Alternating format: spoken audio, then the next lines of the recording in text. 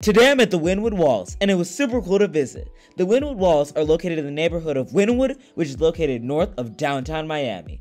The Wynwood Walls are a collection of over 35 murals. These murals are spread across 6 different buildings. The Wynwood Walls was established in 2009. These murals are able to stay up here for 1 to 3 years. After that 1 to 3 years is up, a new mural is able to be painted on whichever walls open. I would highly recommend you check out the Wynwood Walls, as they are a must-see when you're in Miami. Make sure to like and subscribe, and I'll see you in the next one.